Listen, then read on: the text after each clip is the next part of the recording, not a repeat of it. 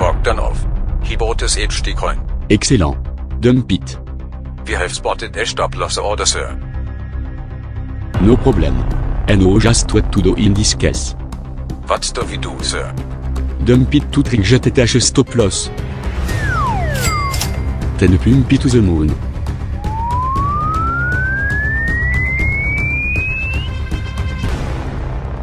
Here you go.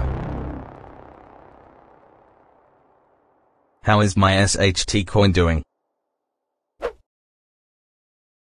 Yeah baby, finally some profits.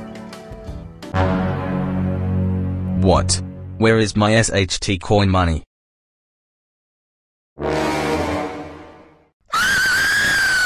Why me? Hey guys, it's your boy Lex Money Crypto, and today we're going to jump back into WOJAK. So our good old friend WOJAK has found a bounce. Let's go! So if you watched the video yesterday, you'll see that I gave you two targets. One at 0.0006 and then one at 0.0005 of a cent. And I said to you, we usually will find support at the 0.618, but we could come lower to around this area here.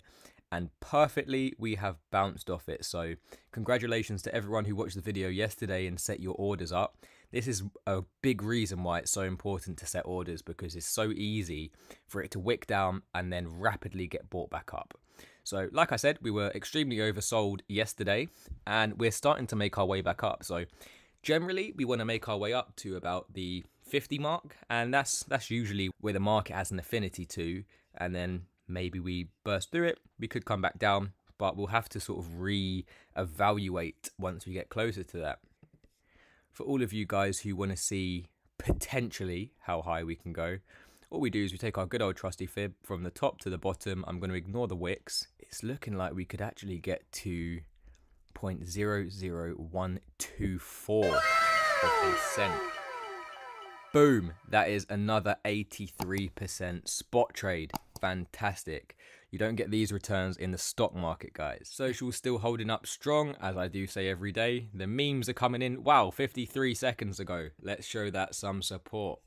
WOJAK, we're going way past the moon, and I believe we are too. That bounce is absolutely golden. This really does highlight investors and, you know, the typical investor. When we're down and there's a big opportunity to buy the dip, we feel like we're gonna die. As soon as we're up again, everyone wants to buy.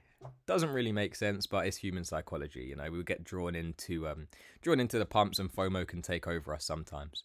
But WOJAK, like I said, we're getting more listings as time goes on. We had CoinX yesterday.